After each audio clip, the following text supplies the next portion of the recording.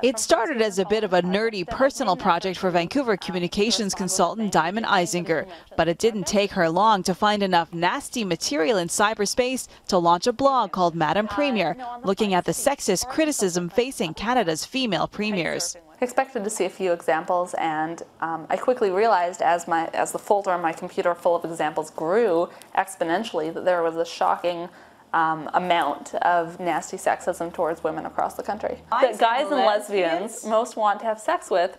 The blog was launched 2 days ago with several pages of tweets, Facebook posts, and online comments, some of them even violent. He gives Marwa a month before someone with better aim comes forth and does what must be done after the attempted shooting on her election night party.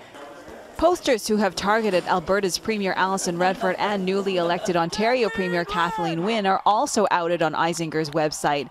And female politicians on all sides and at all levels are welcoming the spotlight. I think it's a good discussion for us to have. Not because of me or because of Alison or because of Catherine. It's a good discussion to have because of all the thousands of women who experience things like that every single day. We ask you about the latest polls. What's your reaction? You can, but BC's raucous political arena has had more than its fair share of sexism. In October 2011, former NDP MLA David Schreck posted a tweet saying Christy Clark was showing too much cleavage. And several high-profile women have been very public in their discussions about the nasty side of politics. Personal attacks have to go, and I don't believe we're going to engage the public in voting in our democracy unless we start ending the kind of nasty attacks in whatever form they come in.